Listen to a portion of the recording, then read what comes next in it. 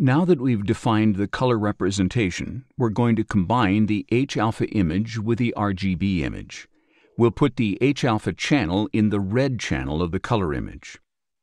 We're going to do this using a copy of the color image, which we'll call RGB-H.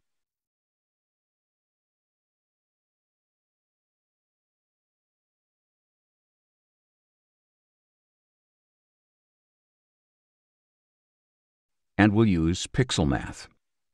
Because we're only going to put the H-alpha in the red channel, we'll need to use a different mathematical expression for the red channel than for the green and blue.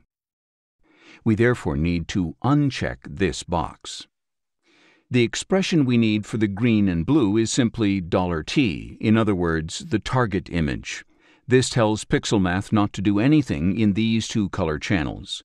In the red, however, we're going to mix the red from the broadband image with the H-alpha image, and we'll multiply each one by a factor, which we can adjust as needed. With these factors, we're using 50% from each channel. There is now an imbalance in the sky background in the red channel, but this isn't a problem because we can fix this quickly. In the fifth video in the SPCC series, we do this by mixing the H-alpha channel with the R and applying SPCC as if the R channel were broadband only. But here we're going to do it another way, which will enable us to compare the image easily with the broadband image. We open Linear Fit and add the broadband image as the reference image, and we adjust the pixel intensity of the image with H-alpha.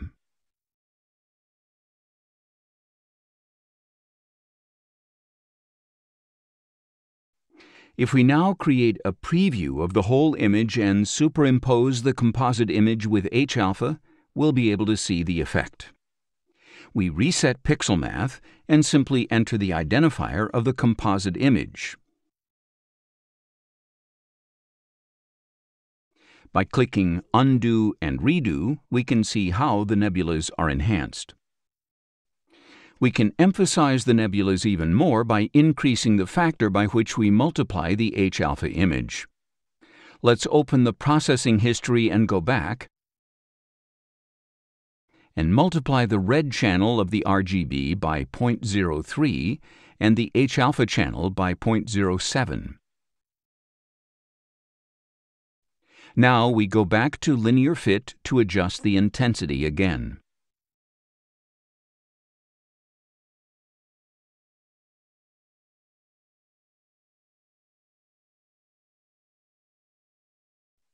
Then we superimpose the image again.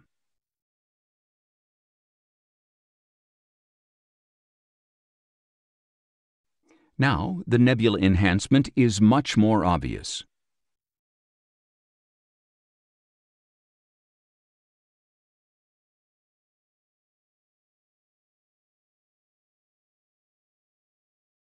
Although this technique is very effective, it has two drawbacks.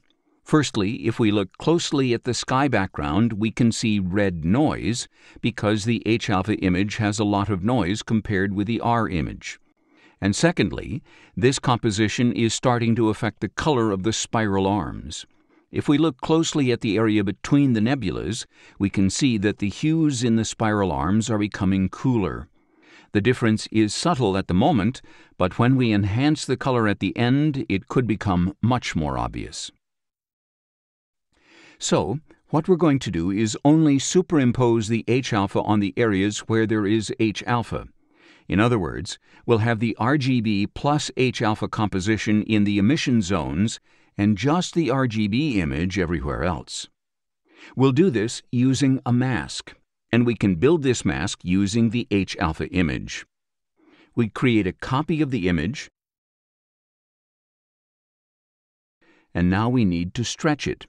Generally speaking, all masks need to be stretched, otherwise this is what we get, an almost completely black image that doesn't select anything.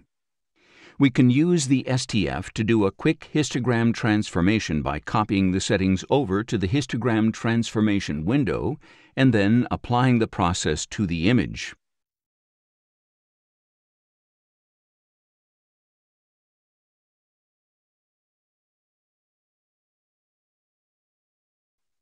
We disable the STF, and now we have the stretched H-alpha image.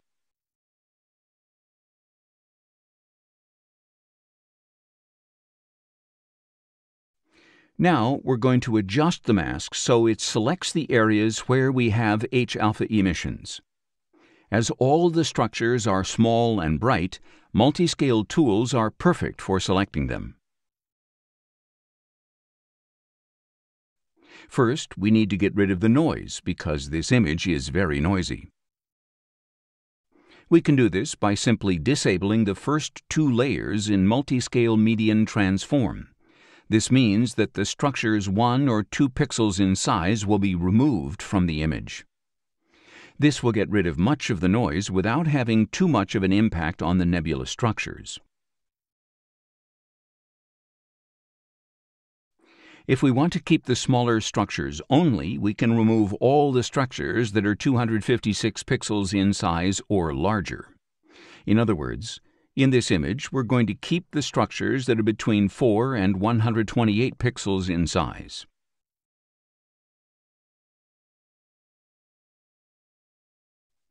Now we have an image that is black except in the areas with H-alpha emissions. Now we can apply a simple histogram transformation to turn those nebulas that we want to select almost white, and we can clip the background.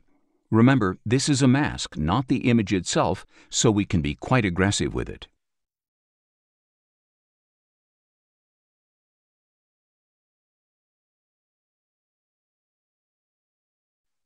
With these settings, we're selecting the nebulas really well.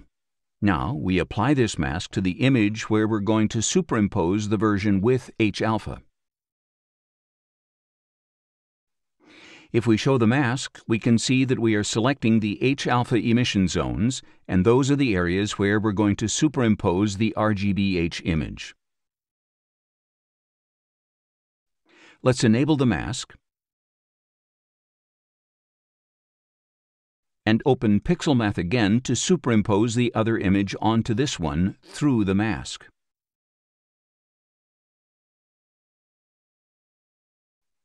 We get the same enhancement of the nebulas, but the color of the arms is not affected.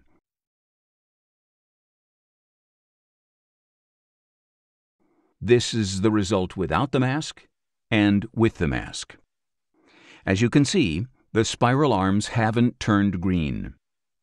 Once we've configured this process, we can apply it to the main view. Now we have a luminance image and a color image with enhanced H-alpha. We've corrected the gradients in both images, and they're now ready to be delinearized, which we'll do in the next video.